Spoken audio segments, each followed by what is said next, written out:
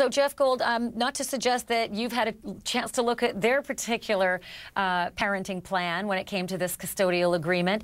Usually they're pretty darn careful about the T's being crossed and the I's being dotted regarding time that you're with those children, whether the other parent is allowed to sign off on the caregivers, and 3, first right of refusal if you're gone for more than, say, I don't know, 24, 36, 48 hours, that custody reverts back to the non-custodial parent. Could you imagine any circumstance in which a guy like Usher, who's got more money than God and great lawyers, wouldn't have done a very particularly specific job on the parenting plan to make sure there's no loopholes?